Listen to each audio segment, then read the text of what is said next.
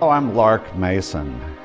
The Chinese people have enjoyed a long and distinguished history, which includes many different art forms, some of which are familiar to us here in the West because they are quite similar to our own. Others are quite different. Today I'm going to be speaking about Chinese ancestor portraits. One of the interesting things about ancestor portraits is that they are documents. They show us objects which were considered valuable and of significance, in addition to displaying information about the individual, his physical or her physical characteristics. Most ancestor portraits are of elderly men and women, because it took a while for someone to attain the stature that was requisite for being acknowledged of such importance. Behind me is an example of a Chinese ancestor portrait. The portrait is of an elderly man who occupies a high rank in the Chinese civil government. Now we can deduce some information about this individual from the objects that surround him.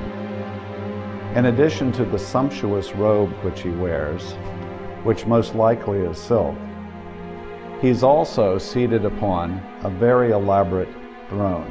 The throne is black lacquer with gilded decoration and a recurring vine pattern. And inset into the throne are pale green striated marble panels. The throne has a cushion.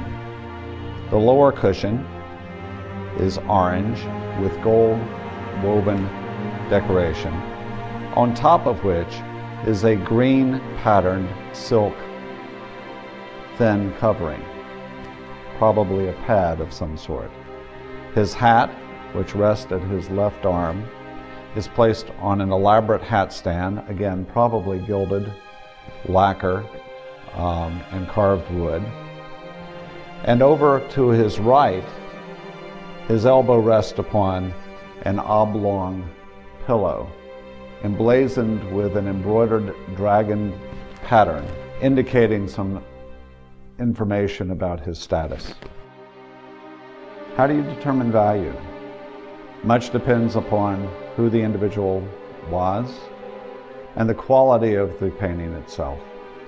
In this example, the painting is quite fine quality, and you can tell that it was considered quite highly by the fine, wide gold silk borders which framed this picture. And in addition to that, the large scale indicates that this was a person of importance.